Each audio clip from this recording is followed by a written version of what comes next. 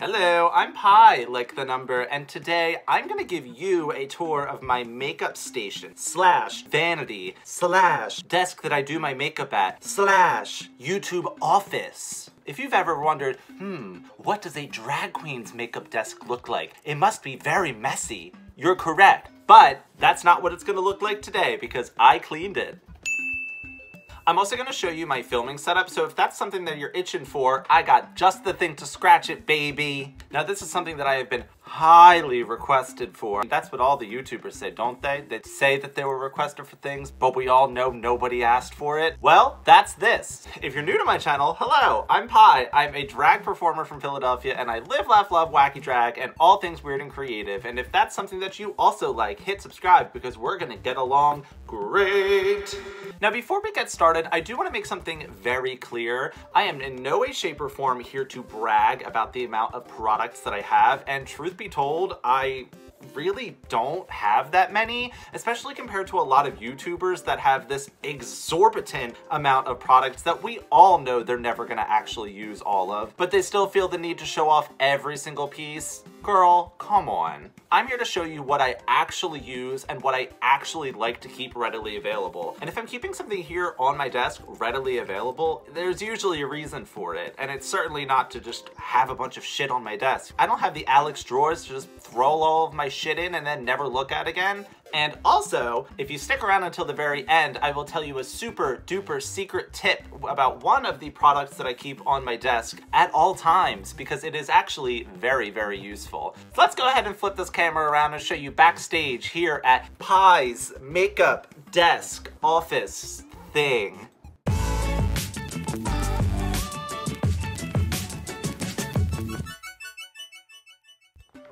Oh my God, y'all, I'm so nervous. Are you ready? Are you ready to see? I'm gonna turn the camera around. Oh my God. All right, here we are. I've gone ahead and I've flipped the camera so you can see what I'm seeing, whether you like it or not. Let's first go ahead and go over the filming setup because there are 3 big ring lights shining at me right now and they're kind of bright and I wanna flip them around so you can see everything on my desk a little bit better. So let me zoom out a bit.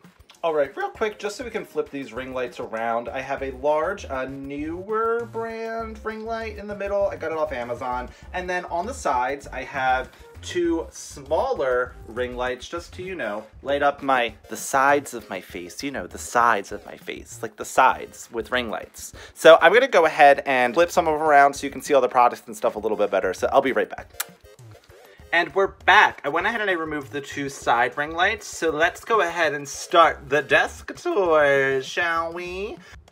All right, so this lovely piece of hardware right here, this desk, this is just a big old IKEA desk. And this chair, that's a chair that I've had forever. So over here on the left-hand side, I have 2 containers. I have this one, which is kind of like a filing thing, and then over here I have like a folder holder. Both of these I'm pretty sure I got at the dollar store because I love saving money. So over here I have my frequently used palettes and some not so frequently used palettes. And so I have my Anastasia Beverly Hills Norvina Volume 1, 2, and 3, all of which are so good, as well as the Morphe Pride palette from last year. I wasn't really into the new one this year. Let me know down below if you did like it. I don't know, it was too many glitters for me. Anyway. And I just bought the Morphe 35i palette, which I have been eyeballing since it came out like forever ago. So will I eventually probably make a video about it, even though it's old? Maybe. All right, so we're gonna move these out of the way for right now. And we're gonna focus in on this little bad boy right here. So I have the Anastasia Beverly Hills Dream Glow Kit, which in reality, I don't really use that much anymore because she looks like this. So like, maybe not. We're gonna keep it that way. So also over here, I have 2 smaller palettes that I don't use quite as much. I have the Melt Cosmetics Radioactive palette and the Suva Beauty Hyper Color palette, which seems like a great palette.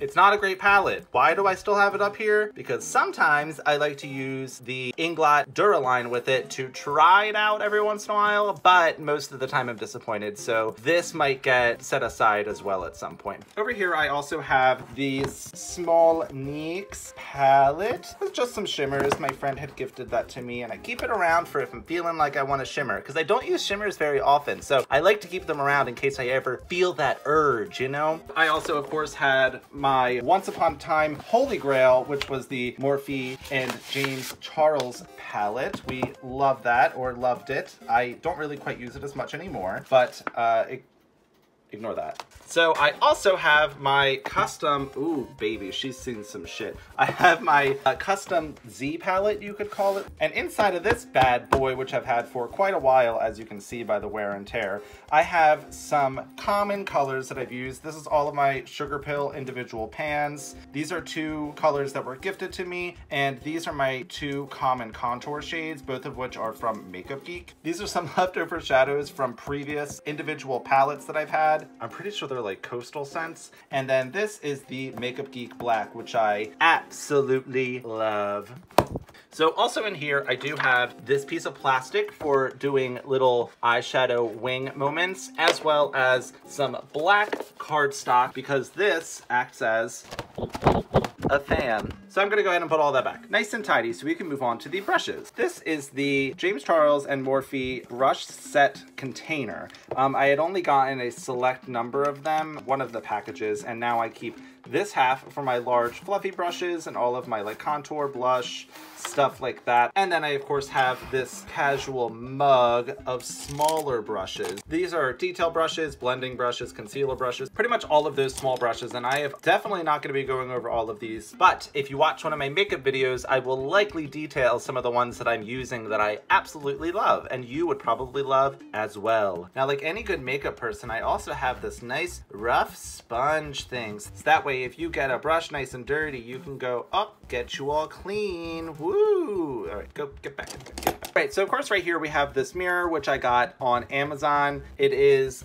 Fun Touch brand, and when you tap it, it lights up, but I had to unplug it to move some stuff around. Don't worry about it, just trust me, it works. And I have some e.l.f. Poreless Primer Putty, which I keep here for when I'm feeling like I want to use it. Recently I've switched to a different primer though, which leads me over to this section of chaos. So over here, these are the 3 sponges that I actually used today, so that's why they're right here. We can ignore them. They don't really have a home, they just kind of float, and there's nothing wrong with that. Your makeup sponge just can sit and lay down and take a nap wherever they want. They're tired. They really just beat the crap out of your face. Give them a break.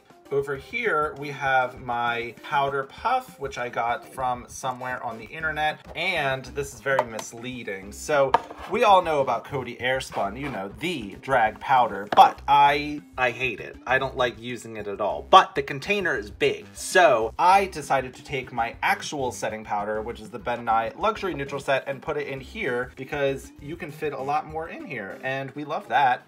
This little guy is just my contact skates for the contacts that I have in currently. So actually focusing in on here. So this is organized into a couple different sections. So I got this container at somewhere cheap. It really wasn't anything special. It has these nice little compartments, which I absolutely love. So I was able to fit all of my Krylon TV paint sticks over here, which I'm not gonna go over all of the shades that are in here, but if you wanna pause the video to take a look, go right ahead. Now moving along to this section, I keep a couple wig caps there because as I'm doing my makeup, I like to wear a wig cap so that way I know where my wig line is actually going to be, and that way I don't accidentally do my makeup all the way out here and then have it be covered up by a wig. That's embarrassing. This front section contains like tubes of things. So this is a very old Milk lip gloss. This is the Morphe eyeshadow primer, which I haven't really used in a while because I don't know why. This is the NYX glitter glue, which I absolutely love, especially if you're putting glitter on your cheeks. This is the NYX multitasker mixing medium, which is really useful if you're just trying to thicken something up, such as like a loose pigment. My current primer, the Ordinary's High Adherence Silicone Primer. I absolutely love this. It really is that girl. And lastly, in this little section, we have my backup primer, which is currently the Wet n Wild Matte Matte.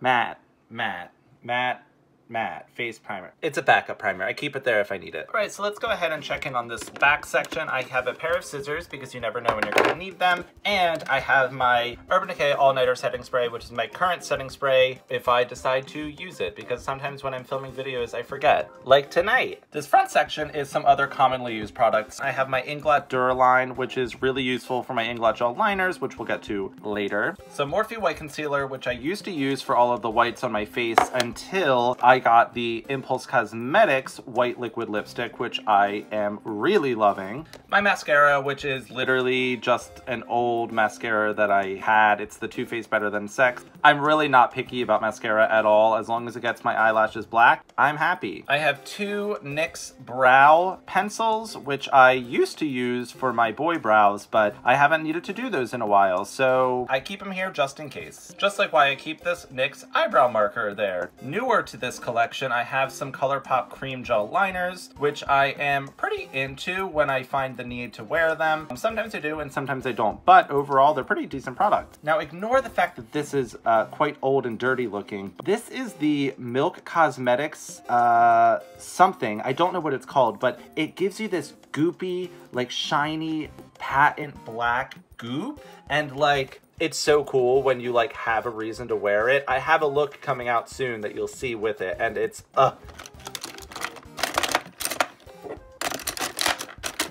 great.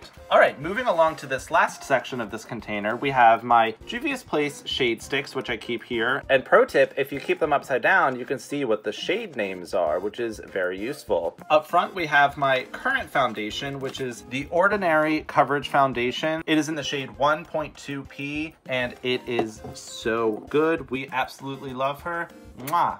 In the back, we have a large thing of contact solution because I wear a lot of contacts when I'm in drag, a nail file, a pen, and some large paintbrushes in case I feel like literally painting my face. Moving to this in-between section, we have little clickers which help me to turn on and off my camera if I'm either taking a video or a picture. We have this tiny drinking glass, which I use to put water in, and I will explain that in a few moments. I have some hand sanitizer, and of course, I have some Got To Be Glued, because it is the only hairspray that I will use. It's so good. It's the best. All right, we're really moving into the meat and potatoes now. Of course, we need to start off by pointing out the obvious. Yes, I have a snack at all times because why wouldn't you? This container I got at Home Goods somewhere. I actually don't remember. I think I got it at Home Goods, but I really can't remember for sure. If you have one of these and you know where it came from, let me know, because I would totally get another one. But up here in this top little drawer, I have all of my current contacts, which I actually have a bunch more that I need to put into their cases that I got from Contact Lens Hub, which is not the sponsor for this video, but if you do need color contacts, they're that girl. They literally have 5 for $50. Hello, incredible. Now these drawers also pull all the way out, which is really nice, so I'm actually gonna go ahead and pull each of them out. Here's the top right-hand drawer, which I have a couple tools. I have an eyelash curler, some extra e.l.f. HD powder, my Ben & I Luxury Neutral Set, a pencil sharpener, and some extra eyelash curler things. Moving on to the second to top drawer. This is my eyelash drawer. Here are some lashes that were gifted to me from Contact Lens Hub. I'm excited to try them out. They're these weird little feather lashes. We'll figure out what to do with them. Right on top, I have some tweezers for applying lower lashes to have a nice clean application. These are my 2 boxes of Hell lashes, which actually have like 4 pairs in them total. I keep a couple old pairs just in case I ever need them. In the middle, I have some Duo Quick Dry Glue, which I absolutely love. It is my favorite lash glue to use. And in the back, I have some really last resort, you never know when you might need them, bold black lashes. On the left-hand side, we have mostly lower lashes, such as these Chaotic Cosmetics lashes, which I'm actually wearing right now. This old empty container, which I have kind of used to put in little sugar pill pieces in. Some new lashes that I have not quite used. Some old Hell lashes, some old sugar pill lashes, and some new sugar pill lashes. All right, finally moving along to the next drawer, which is glitters. I'm really not going to get into too much detail with this one, but also keep my loose highlighters here, which are by Anastasia Beverly Hills. I have some Makeup Geek pigments right here, and my absolute favorite glitter, Anastasia Beverly Hills Crystal Cave loose glitter. She is the best. She's that girl. Honestly, there's a lot of old glitters in here that I've had forever that I really just keep in here for if I need them, if I'm ever in the need for a very specific shade of green, considering I have like 1,000 in here. So yeah, you never know. I've been accumulating since I started drag. This next drawer is a mixed bag. I keep my Inglot gel liners, which I have black, red, yellow, and over here I actually have white, which I don't really recommend. She's not really that good. And then I also have some Suva Beauty Hydra liners, which are water activated, which is where this small drinking glass comes in. Over here on the left, I have some pressed highlighters, two of which are very old Wet n Wild highlighters. One is the NARS Orgasm and Highlighter Combo. Back here, I have some Mayron Metallic Powder. Yeah, that's what it says. So it's a metallic powder. You can pretty much add it to a mixing medium or Duraline, and it makes this really beautiful copper metallic liquid. I also have some large, chunky, black iridescent glitter, which you never know when you're gonna need. This old Stila liquid eyeshadow, which I am actually pretty sure is dead, so let's...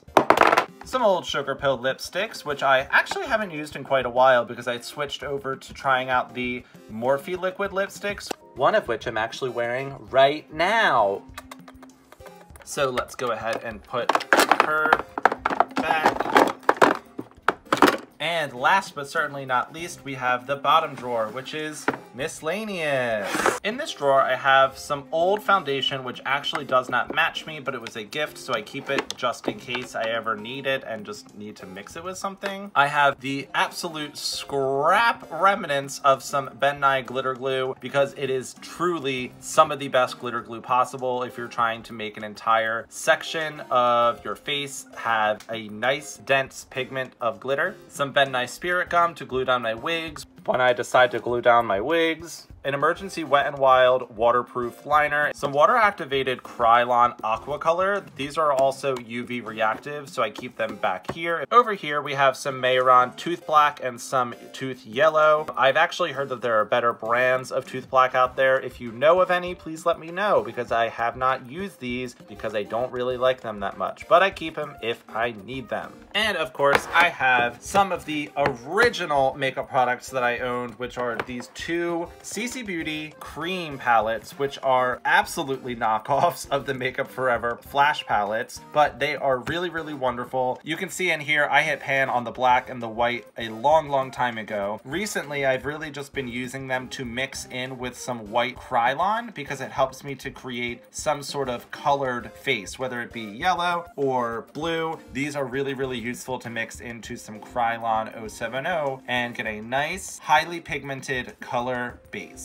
I also just remembered that behind this mirror, I keep some makeup wipes. Not that I really use them. I do prefer to remove my makeup with an oil cleanser, but if I ever need them, and some toilet paper if I ever need to blow my nose. And thus concludes Hiiiiiiiiii's makeup desk / vanity / YouTube office grand tour.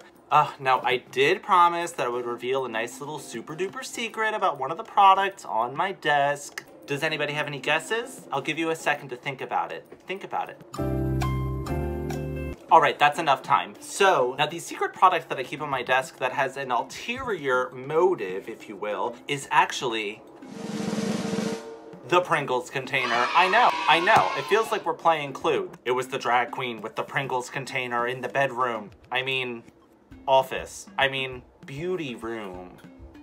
Now, the reason that this has a secret ulterior motive is because if you are taking selfies on your phone, and depending on the height of your desk, the Pringles tube can support your wrist as you're holding the phone, which helps to prevent shaky hands and shaky photos. So, if you have a Pringles tube lying around, go ahead and give it a shot. It really might work out for you. It worked out for me, and I've been doing it since because it is And if it does work out, make sure you let me know down in the comments below so that way I can continue to spread the gospel of the Pringles tube, because it is also a great snack. So that does conclude the video. I really hope you enjoyed it. If you did, let me know in the comments down below, what was your favorite part? Is there anything that you would recommend that I do differently to further organize my makeup collection? Or if you absolutely hated this video but watched until this point anyway, also let me know in the comments down below. Leave me some hate mail. Let's get a little feisty. And don't forget to hit subscribe. I do put out new videos every week-ish, and if you like weird and creative things, you're gonna like my channel. So,